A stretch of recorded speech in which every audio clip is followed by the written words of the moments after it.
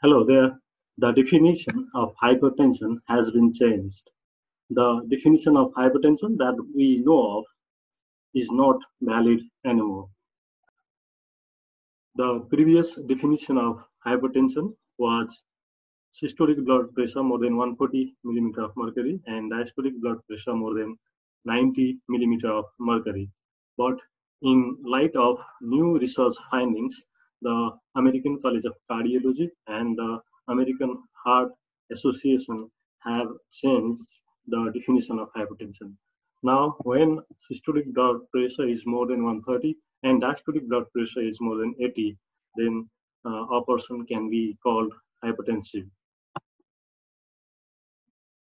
But in Europe, uh, the values are the same for hypertension. That means if a person has systolic more than 140 and diastolic more than 90 millimeter of mercury, then the person has hypertension. What is high normal in Europe is hypertension in USA, and what is normal in Europe is elevated blood pressure in USA. And the normal blood pressure, according to ACC and AHA, is called optimal blood pressure in Europe. There was a term called pre-hypertension. Now this term has been removed.